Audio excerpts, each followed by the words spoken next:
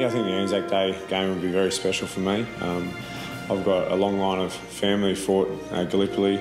None of them that I met, but through my father and my mother, I've learnt the importance that that day means to them, and obviously that's reflected in the way I live my life, and I think I'm very grateful for that. My father was a Vietnam veteran, and his father was a World War II veteran in Papua New Guinea.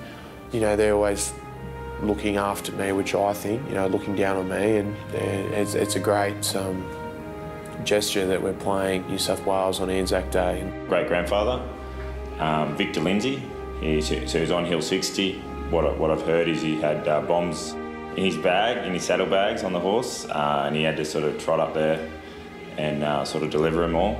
He ended up getting shot in the chest. However, he survived, and then he got sent elsewhere. But I thought it was quite amazing. Yeah, I guess for me, it reminds me a lot of my grandfather. He went to Second World War, and you know, it's great again to have something that you play for, to commemorate, or you know, to remember people who have gone before you and really, you know, potentially given us the opportunity to play rugby.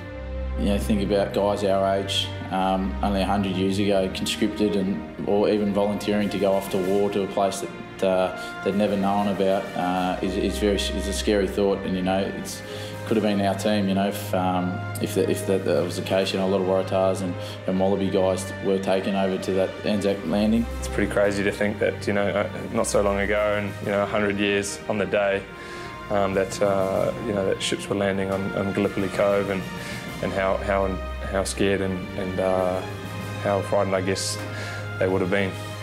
Yeah, playing on Anzac Day is a pretty special occasion for me and my family. Both my grandparents, they fought in World War II out in East Africa there, and I actually met both my grandparents are on the same battery before Mum and Dad met all those years later. So quite an interesting story. They both spent a couple of years in a prisoner of war camp, and playing on Anzac Day, I know you certainly can't compare anything to sport to war, but I'll definitely be out there representing both of them and thinking of them in the back of my mind on such a special day.